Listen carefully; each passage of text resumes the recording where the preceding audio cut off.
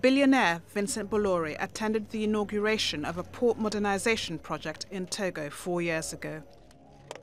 Togo's president watched on as Bollore explained how his company was boosting West African economies.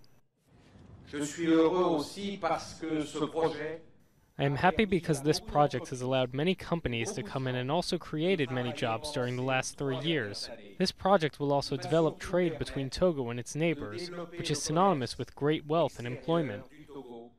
The troubles were that the Bollore Group's contracts to operate this container port in Lomé and another in Guinea's capital Conakry were won fairly.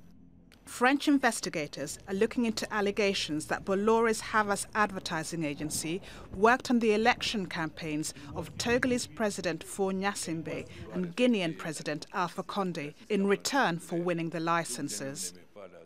All parties have denied that there was any wrongdoing in the awarding of the deals.